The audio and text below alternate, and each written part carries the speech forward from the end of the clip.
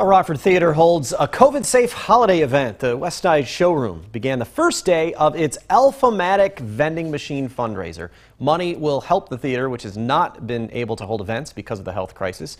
A giant vending machine has Nutlog the Elf inside. Nutlog sings Christmas carols. In a different room, Safety Santa sits in a box so children can tell him what they want for Christmas. It's really important for us to be here on the west side of Rockford presenting live performance. The theater industry has been hit very hard by COVID. We haven't been able to open up and do shows. The event started today and runs through Sunday. It will be open again from December 17th through the 20th.